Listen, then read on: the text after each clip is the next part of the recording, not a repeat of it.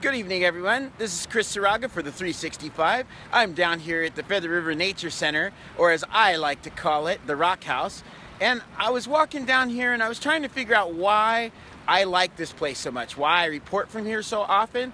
And I just realized that with the news that I got today, that this is the place where it all started for me. I was right here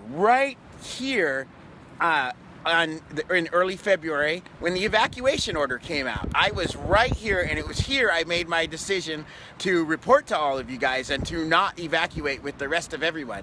So that is why I didn't realize it till now, that is why I'm always down here. I'm down here because this is where the 365 started, which is fantastic which is what I like. I mean, this is where the whole organization started, so I try to come visit here as often as possible. So anyway, on to today's news, which is the DWR. Let me stand up here. The DWR has put out a release today about its plans. Let me see if I can get everything in the background. There we go. For its plans for the spillway and recovery. So first off, as of, I guess it would be today, the DWR has moved from crisis mode into recovery mode. So at this point, they are thinking that that this is a repair effort, and it's no longer the fact that they're managing a crisis. So along those lines, they intend to shut down the spillway on Friday, starting at 9 a.m. They'll ramp it down, and the main spillway will be closing. They will balance out the flows. They're going to ramp it down from the 20,000 or so it is at now, down to ramp down to 5,000 to 8,000 cubic feet by May 19th at approximately 1 p.m. That means that they're turning the Hyatt powerhouse on, and that the Hyatt powerhouse will be producing 8,100 cubic feet a second then. That should also be noted that they plan to finish the refit of the first turbine there. They call it Pinstock 1. And it should be back in use so the Hyatt power plant can be up to 13,000 cubic feet a second. And also they have the river valve outlet system should be repaired. And that is, let's see, early next week for the Hyatt powerhouse to be completely repaired. And the river valve system has the capacity already to release 4,000 cubic feet more. So that's a total of 17,000 cubic feet a second that they will release. So after they have turned off the spillway this time, they don't intend to turn it back on until it's repaired enough to be used. That would be essentially November 1st. So they have every intention of making sure that the spillway is repaired enough to handle the winter season of next winter season in November. Lastly, another thing that I thought was really good is that they have put up a couple webcams that they are allowing public access to. As of right now, they're not functioning. They're not functioning right now. So what I will do is I'll post that on the links in the YouTube links and the Facebook links here, and give you the address so you guys can actually go watch the progress as they rebuild the spillway.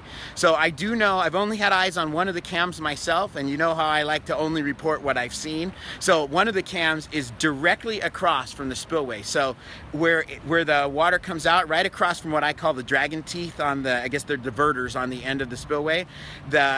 Right there at the end is all the way across the river, and just off of Ora Dam there is where one of the cameras is, and that points directly at the spillway and the construction area there. So that should be very interesting to watch.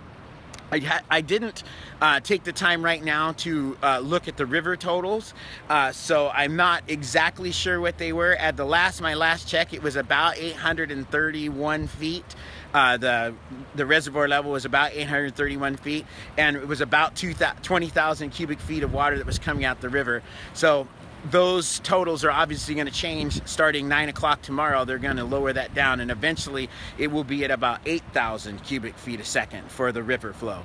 So let me pan you around a little bit here. Now, I have recently started to changed the way that I do this so I don't have to flip the phone over for you guys later. So everything should be pointed in the right direction. But for some reason, after this is my 99th cast, I'm having trouble getting used to it being the right direction now. So first off, that is the yes, one of the listeners commented that I always have to think about where I'm at, and it's true. I go to so many places that I'm never quite, I can't quite get the spot where I'm at, so I have to kind of give myself a couple seconds to think about it. But for right now, that is, let's see if I can get my hand right. We want to go that way. There we go. That is the fish hatchery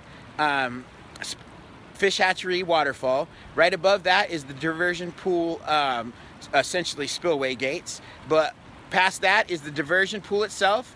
Then we have the spillway. Then we have the Oroville Dam. And then even farther up there, like I was up yesterday, I was at Lime Saddle Marina. That's up that direction. Bidwell Marina, Loafer Creek. If you haven't been there, that's a great place to go. So going the other way, let's turn. So that right there is the fish hatchery. That is the Thermalito Bridge, Green Bridge. That way is Bedrock Park. I forgot, I did it again. Bedrock Park, Riverbend Park, eventually Gridley, Live Oak, Marysville, and then the Delta and all that area. That right there, actually, that right there, that's not good for me. I just was telling one of my friends, they always think I'm joking, but I actually don't swim so well. I'm always near the water, and I love to jet ski and do all that stuff, but I don't swim so well. So that water's really, really bad for me. I try to stay out of it as much as I can. Every once in a while I fall in. Matter of fact, I fell in just before this, in my, just before the podcast. My shoes are just a little wet today. But, so, and as I just want to get you guys one last, matter of fact, I'm going to flip this around and pan around. I just want to get you guys one good look at the Feather River here, because we probably aren't going to see it at this level until sometime in November. The DWR is expecting to not have to open the spillway back up until after the repairs are done. That, of course, is contingent on anything that could happen, you know, if they get more snow melt than they thought or whatever. But so that is, and here's a great representation. So maybe I'll come back down here in a few days. So right there, you can see the white on that rock. That's the high water mark from the spill before this. The actual high water mark is way, way above me by 15 feet, but the last spill's high water mark was there. So next time I come down here, I'll stand on this rock right here, and show you that measurement again. So right over there is the beautiful waterfall that's right near the fish hatchery. That actually does help to divert the salmon into the fish hatchery itself. And then that's the fish hatchery, Thermalito Bridge, and finally, just in that direction is the beautiful town of Oroville. And right up here, I don't know if you can see it too well, you can see the two benches I took a picture of a long time ago that were almost underwater. That is the Rock House. So, for the 365, I'd like to say good day. Have a great night. Thank you for watching. As always, like, share, and subscribe. Some of you are grabbing up the YouTube channel and subscribing to that. That's great. Oh, I did get a couple of the YouTubers mentioned that someone else was using my footage. That is perfectly okay to use my footage. I have no problem with that whatsoever. Just please make sure that you do a link back to the channel, and you can use whatever of my footage that you'd like on your site. So thank you very much. Have a great day, and I will see you all tomorrow. Bye.